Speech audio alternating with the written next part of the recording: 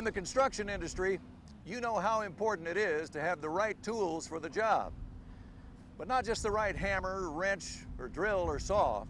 The right tools also include personal protective equipment designed to protect you from falls. In the U.S., falls on construction sites result in more than 100,000 injuries every year.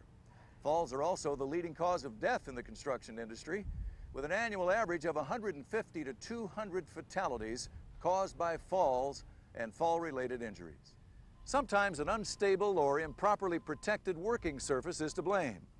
Other times, human error may be the cause. Let me relate an accident to you that is one that I thought was extremely sad. It was an individual who had been trained several times in the proper use of fall protection equipment, had even been disciplined for failure to use it, still did not use it, and unfortunately one day stepped off a ledge about 7 stories in the air, 3 weeks before Christmas, leaving 3 kids. And if that doesn't tell people why to wear fall protection, I can't think of what does. Even those who use fall protection systems can be the victim of a fall if those systems aren't erected, used, or maintained properly. The Bureau of Labor Statistics tells us that just over 297,000 people in the year 2000 took at least 1 day off of work because of falls. Now that's a pretty staggering number when you start thinking of the number of people that are hurt by falling from a different level. As studies have shown, falls can be prevented.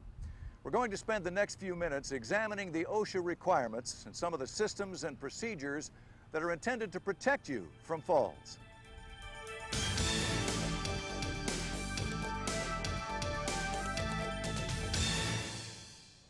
OSHA fall protection rules state that your employer must protect you from fall hazards whenever you're 6 feet or more above a lower level, and also if you're exposed to falling into dangerous equipment. Falling object protection is also part of the regulation. Obviously, the best protection from any fall comes from eliminating the hazard altogether. In some cases, work usually performed at an elevation may be done at ground level instead. Or you might be able to eliminate a hazard by using aerial lifts, scaffolds, or elevated platforms such as scissor lifts.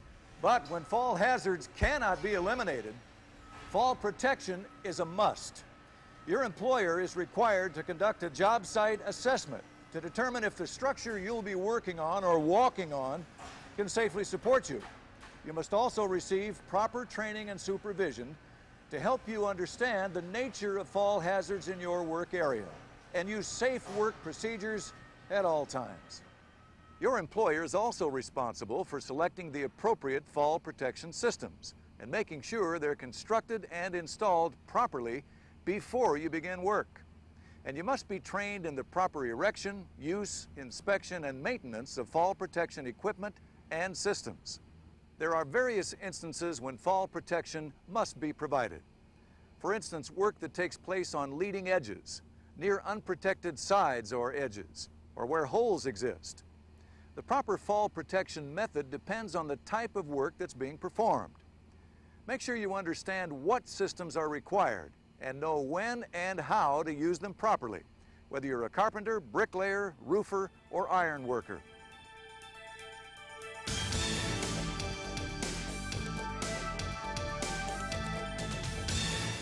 For most job site situations, OSHA requires the use of conventional fall protection methods.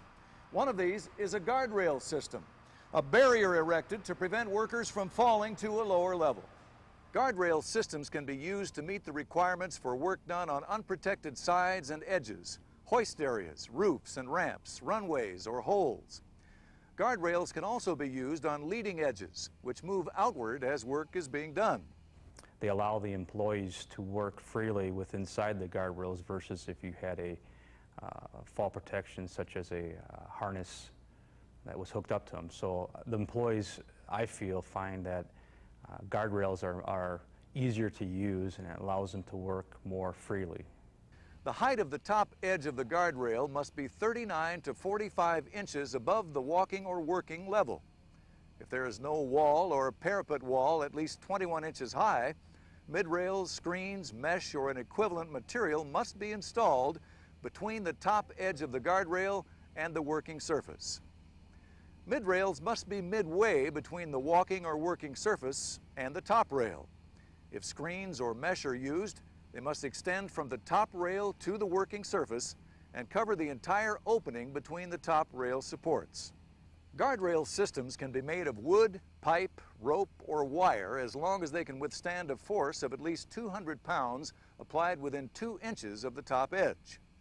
Mid-rails must be able to withstand a force of 150 pounds applied at any point along the mid-rail. Keep in mind that steel and plastic banding cannot be used as top or mid-rails. Regular inspections by trained personnel should be done to make sure the system meets OSHA requirements. Another conventional fall protection method is a safety net. This is used not only to stop the fall of a worker, but also to catch tools, materials, or equipment that may fall from an elevated site. Safety nets must be installed as close as practical under the surface where employees are working, and never more than 30 feet below this surface. The system must be installed so that anything that might fall into the net will not touch structures or surfaces below. How far must a net extend from the edge of the working surface? If the distance from the working level to the net is less than 5 feet, the net must extend 8 feet from the edge. If the distance to the net is 5 to 10 feet, the net must extend 10 feet from the edge. And if the distance from the working level to the net is more than 10 feet, the net must extend 13 feet from the edge of the working surface. Safety nets must be inspected weekly for wear, damage, and other deterioration, and after an incident. Before initial use, the net must either be drop tested or the installation must be certified. Drop testing or certification must also be done after any major repair to the system, anytime the system is relocated, and every 6 months if the net is left in one place for an extended period of time. The other conventional fall protection method is called a personal fall arrest system, which is used to arrest a fall from a working level. Personal fall arrest systems consist of 4 main components. An anchorage, the secure point where lifelines, lanyards, or deceleration devices can be attached. Connectors, including D-rings and snap hooks, which couple parts of the personal fall arrest system and positioning device systems together. A body harness, which distributes the fall arrest forces over other parts of the body, such as the waist, pelvis, thighs, chest, and shoulders. And a lanyard, which connects the body harness to a deceleration device, an anchorage point, or a horizontal or vertical lifeline, the part of the system the employee ties off to. The personal fall arrest system must be rigged so a worker can't free fall more than 6 feet, can't come in contact with a lower level, and comes to a complete stop within 3.5 feet after the deceleration device is deployed. Always be sure to inspect your personal fall arrest system before use, looking for wear, damage, and defective components. And if the system has been subjected to impact loading, it must be inspected by a competent person before it's used again. It's very important for the employees to be trained in the proper use of personal fall arrest systems. It's important for them to know exactly how to wear that harness, how to hook the lanyard up properly, and then more importantly, really the installation of the anchor point, which is the most important part of personal fall arrest equipment. It's extremely important to be trained when you're using fall protection equipment, because if a harness, for instance, is not worn properly, you could be injured by the harness in a fall. And you must understand how the equipment works to know how far you might fall before the equipment actually stops you. If you don't have enough distance to accept that fall, you may still hit the ground.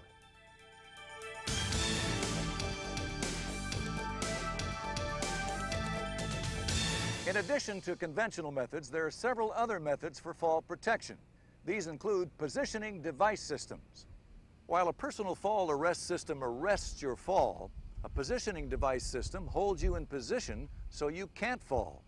It also allows you to use both hands for your work. Depending on the work that's being done, positioning device systems can be used alone or as part of a personal fall arrest system. This system must be rigged so a worker can't free fall more than 2 feet, and it must be able to support 2 times the potential impact load of a worker's fall, or 3,000 pounds, whichever is greater. To ensure the safety of the system, always be sure to use connectors, connecting assemblies, snap hooks, and D-rings that are made of approved materials and meet designated strength ratings. Inspect the system before each use for wear, damage, or deterioration, and remove defective parts from use. Another important fall protection method is a warning line system. This is a barrier erected to alert workers who are approaching an unprotected roof side or the edge of a low-sloped roof. Warning lines can only be used in conjunction with another system, such as a guardrail or safety monitor. Warning lines must be set up around all edges of the work area at least 6 feet from the roof edge when mechanical equipment is not in use. If mechanical equipment is in use, the warning line must be at least 6 feet from the roof edge parallel to the equipment and not less than 10 feet from the perpendicular edge. A warning line can be made of rope, wire, or chain and must be 34 to 39 inches above the working surface. It must also be marked every 6 feet with a highly visible material such as caution tape or pennants.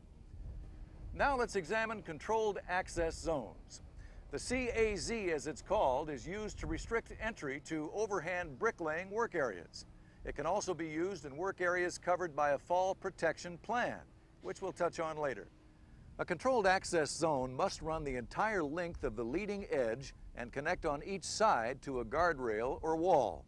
Lines can be made of rope, wire, tape, or equivalent material and can be supported by posts. The line must be 39 to 45 inches from the working surface and marked every 6 feet with a highly visible material. When unprotected or leading edge work is being done, control lines must be placed parallel to the leading edge, between 6 and 25 feet from the edge. For overhand bricklaying or related work, the control line must be 10 to 15 feet from the unprotected edge. And for precast concrete work, the control line must be 6 to 60 feet from the edge, or half the length of the member that's being erected, whichever is less. One fall protection method we're going to discuss doesn't involve equipment or materials. It involves people. Safety monitoring systems consist of a competent person who understands the hazards and has the authority to take action to eliminate them. This system protects workers on low-sloped roofs and can also be part of a fall protection plan for leading-edge precast concrete or residential construction work.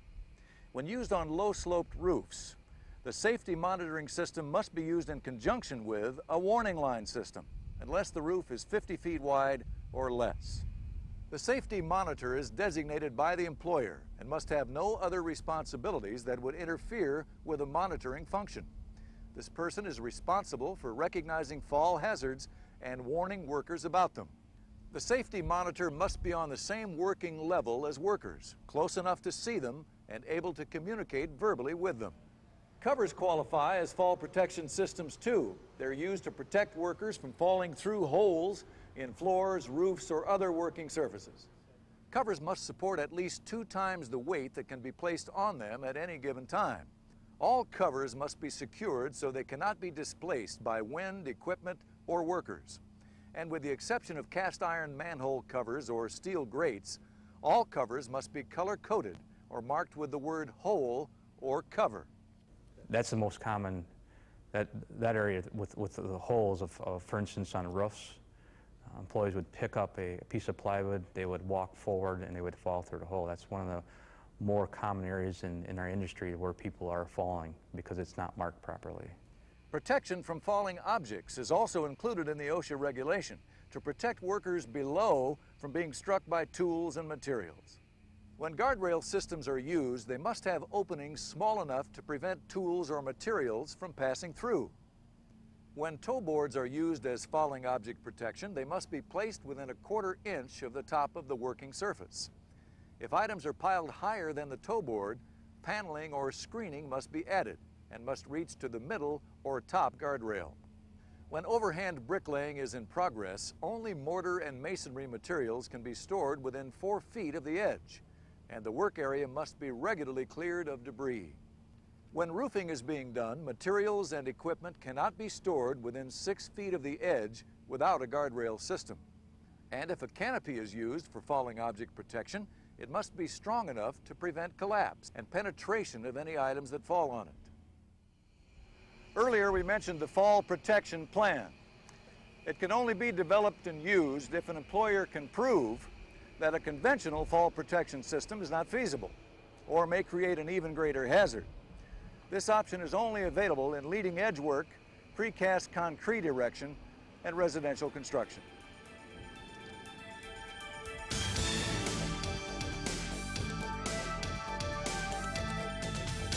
Most of what we've covered so far falls under the section of the OSHA construction regulations that cover general fall protection requirements. Other sections of the regulations, or subparts as they're known, apply to fall protection requirements for other types of work and equipment. Make sure you know the right rule.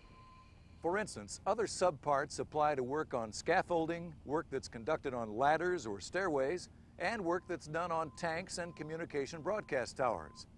There are too many subparts to address here, but we are going to take a moment to examine the specific rule that pertains to the steel erection industry. Iron workers on an unprotected side or edge more than 15 feet above a lower level must be protected from fall hazards. Connectors and employees who work in controlled decking zones are the only exceptions to this rule. Appropriate fall protection systems can include guardrails, safety nets, personal fall arrest systems, positioning device systems, or fall restraint systems, depending on the work that's being done. Employees who work as connectors, as defined by OSHA rules, can work from 15 to 30 feet without being tied off. However, they must wear equipment that allows them to be tied off if they choose, or be provided with other means of conventional fall protection. These employees must also have connector training. Controlled decking zones, or CDZs, may be established between 15 and 30 feet above a lower level where metal decking is initially being installed and forms the leading edge of a work area. Access is limited to those employees engaged in leading edge work, and each employee working in the CDZ must have completed the appropriate training. The boundaries of the controlled decking zone shall be designated and clearly marked with control lines, such as rope, wire, or tape. The CDZ shall not be more than 90 feet wide and 90 feet deep from any leading edge, and unsecured decking shall not exceed 3,000 square feet. Safety deck attachments shall be performed in the CDZ from the leading edge back to the control line and shall have at least 2 attachments for each metal decking panel. Final deck attachments and the installation of shear connectors shall not take place in the controlled decking zone. Employees performing this type of work must be provided with conventional fall protection means. Shear connectors are common tripping hazards, along with roof and floor holes, decking holes, and other openings. To avoid injury from these hazards, employees must either turn structural members down in framed metal openings, place decking over roof and floor holes, or use conventional fall protection. No matter what type of construction work you do, remember, fall protection systems are tools of your trade and the most important tools you can use. It's a common fact that fall protection equipment does work, but only if the individual uses it properly. Safety is not just the safety director's responsibility, but it's all employees on the project's responsibility to ensure a safe work site. Safety for safety's sake is what we like to say, not safety for compliance. Compliance sets a base minimum. You're working, you're doing a job, you're using a tool. The gear that you use for fall protection is just that, it's a tool. Please take the time to review the safety procedures that apply to your type of work. Familiarize yourself with the appropriate fall protection methods, and be sure you fully understand when, where, and how they should be used. With a bit of due diligence, some extra attention, and common sense, you can remain safe in your place of work.